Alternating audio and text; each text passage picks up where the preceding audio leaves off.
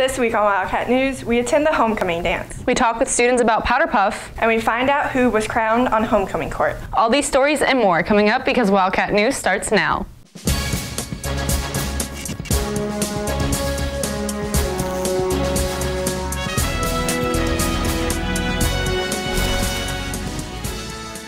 Good morning, West Johnston. I'm Miranda Bean. And I'm Allison Wade. On Friday, October 4th, students gathered in the cafeteria to attend the homecoming dance. Allison Wade reports. On October 4th, students danced the night away at the Revival Homecoming Dance. Senior Cameron Pottiger talks about what went into setting up the event. So this is West Johnston's first homecoming dance, and it was very difficult to set up, but it was well worth it, I think. I think everyone's going to enjoy it and everyone's going to have a really good time. It was a lot of work behind the scenes, but I'm very thankful for the team that I had to help me set it all up. Pottiger shares her hopes for the dance. The first year, I don't think that as many people will come to this as will come to prom, but I think once people see how this goes, then maybe next year they will want to come to this one. Senior Caroline Carlson explains the differences between her experience with prom and homecoming. So prom is different from homecoming because prom is like a lot more planned out. Like they start planning prom right after prom, like for the next year.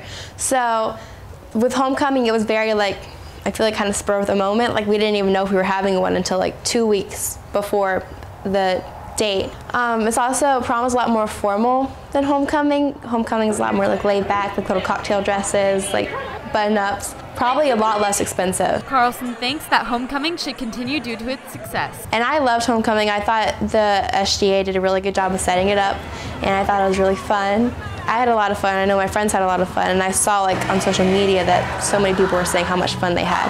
So I think we should definitely do it again, and I know we all wanted it. I'm Allison Wade, Wildcat News.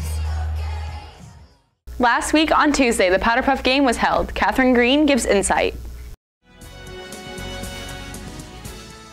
Last week, students and staff came out to attend the annual powderpuff football game. Senior Caitlin Young was a player and reflects on her last powderpuff experience. It's hard being a senior. You have your last everything for high school, last with these group of women. You're about to go off to college, separate from everybody else.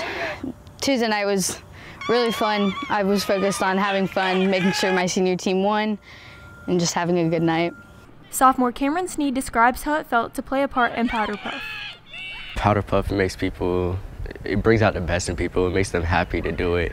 Some people are too nervous to do it, but they should just do it anyways because it's really fun. Freshman Madison Aragon explains the strengths of her team and how they work together. Different athletes, we can like contribute different skills to the team. So that was nice, like having different people stronger, playing different positions. Young shares her favorite part about powderpuff. My favorite part about powderpuff is probably not only meeting new people, having new people on the teams, but definitely seeing some of the freshmen that are new to high school. They've not been here but 2 months, not even, come out on a football field and play in front of a bunch of people they don't know. Especially for the freshmen, they're going up against seniors for their first game. I know that's hard. And seeing them come out and just not caring what other people are thinking, just to come have fun on a Tuesday night is pretty awesome. I'm Catherine Green, Wildcat News. Thanks, Catherine. On Friday, students attended a pep rally in preparation for the homecoming game. I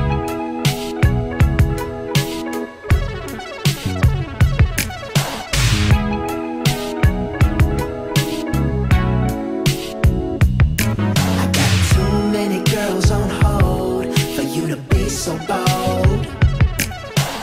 Too many on my team for you to act so mean. Say you wanna go and have fun, but you ain't the only one.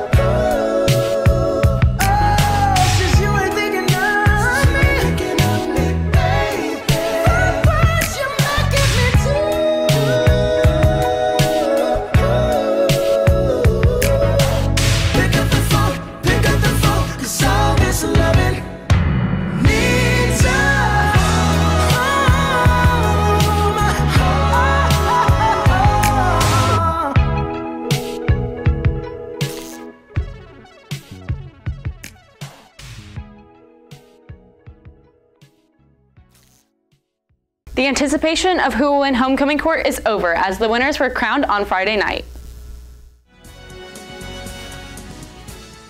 Last Friday, homecoming court winners were announced.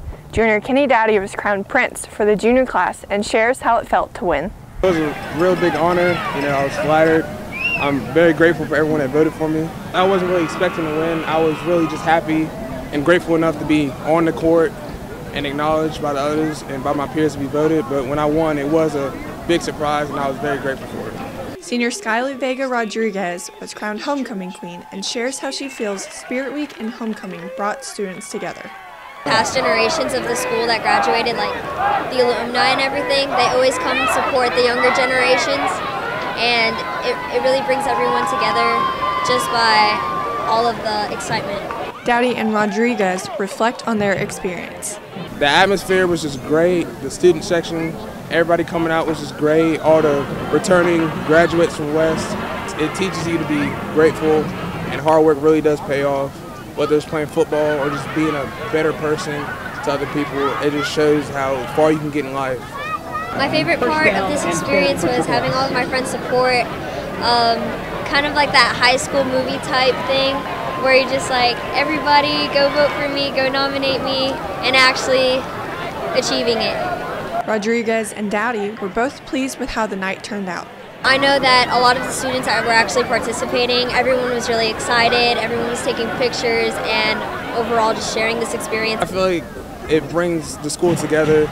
It lets people who you really don't think you'd be friends with actually become friends, and it just lets it really show off your school spirit. I'm Miranda Bean, Wildcat News. Well, that's all for us this week. If you have any comments, questions, or story leads, email us at wjstudentmedia@gmail.com or send us a tweet at wjstudentmedia. And if you want to watch Wildcat News at home, on the go, or catch up on past episodes, go to wjstudentmedia.com or subscribe to our YouTube channel. I'm Allison Wade. And I'm Miranda Bean. Thanks for watching and have a great week.